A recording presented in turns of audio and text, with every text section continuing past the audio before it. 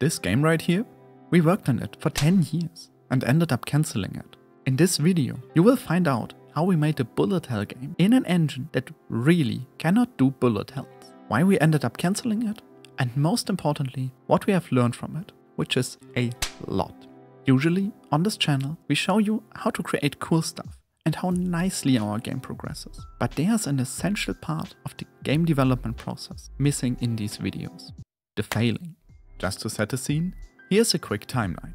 I started working on the game with a friend from school in 9th grade. I had no coding experience, but I was a nerdy kid and I had a lot of faith in myself. He dropped out of the project, which was a bummer. I started to share my life with Dorothea, which was pretty great. She joined the project. I started my computer science degree. Dorothea started a computer science degree. I finished my computer science degree. Dorothea finished her computer science degree. The game was a post-apocalyptic bullet hell RPG with an overcomplicated fantasy-like spell system, where you played the death himself, made in RPG Maker 2003.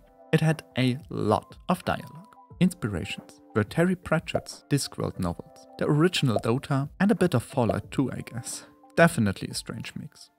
If this sounds like we try to be everything at once, it's because we tried to be everything at once.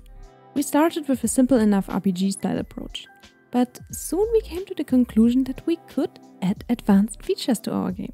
Just to name a few examples, the engine had a combat system and a dialogue system, but we made our own.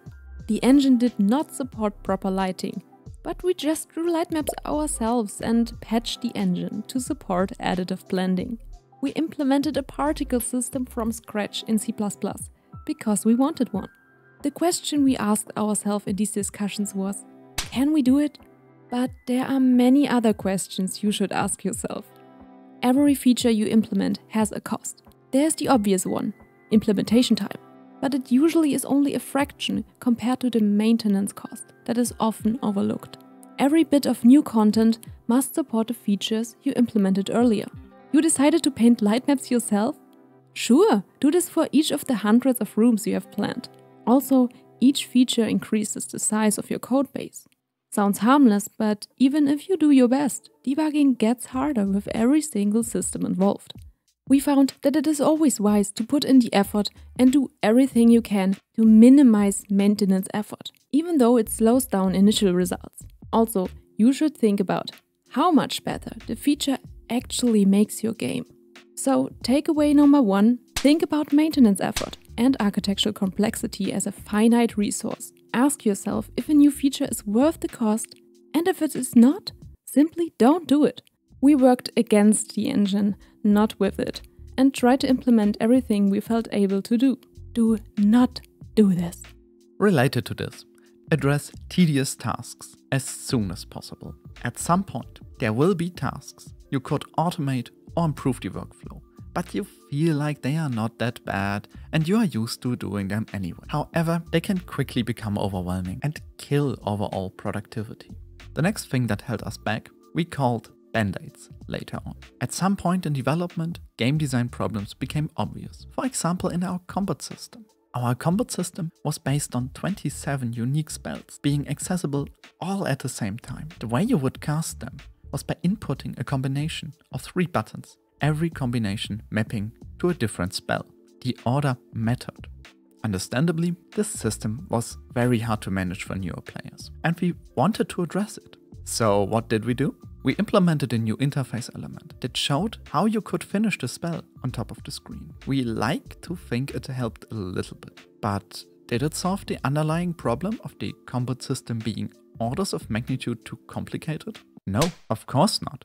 It took many hours to make. It increased maintenance effort, and the problem was still there. It was like seeing the foundation of your house crumble and just putting band-aids on it.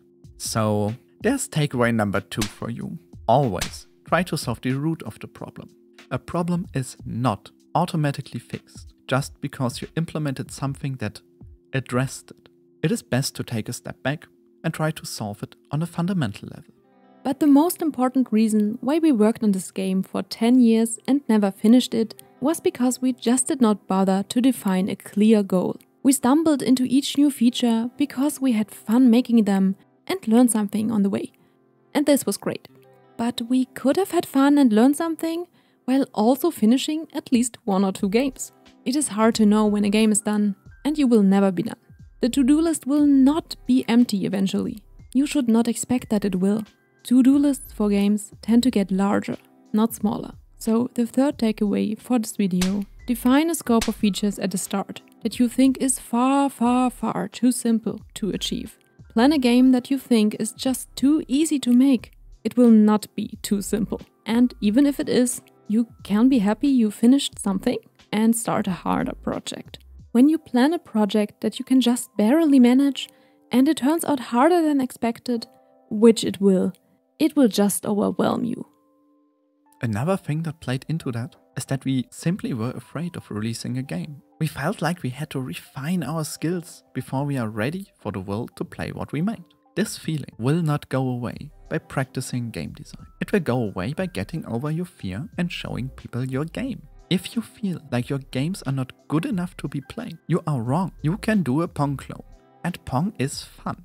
You, listening to this video, you can make a fun game. And we are doing it right now. We are working on First Function for a year now, and we have a devlog to show you guys our progress. Our goals are clear and a demo is on the way. And somehow you guys kind of seem to think we are okay at game dev, which is great. If you want to support us, you can like and subscribe. Have a nice day.